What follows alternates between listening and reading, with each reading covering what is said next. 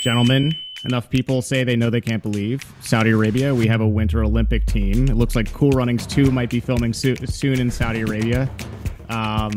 The kingdom is sending its first two Saudis have qualified for the Winter Olympics for the first time. Salman Al-Howaish and Fayik Abdi, both in skiing. Al-Howaish in slalom and Abdi for the giant slalom.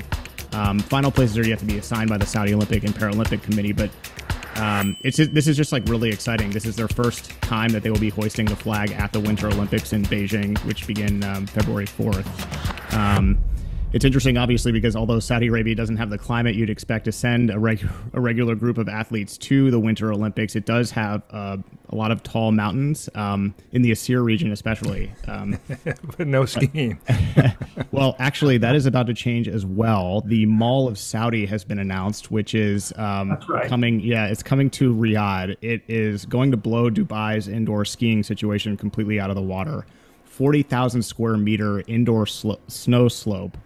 It will be the fourth largest in the world outside of China. So China has the biggest three. And I should mention that Saudi Arabia does already have several small snow experience fun centers. But I just wanted to use my one big thing this week to congratulate these skiers who, will be going to Beijing. At least one of them will be. So congrats to those guys. That's awesome.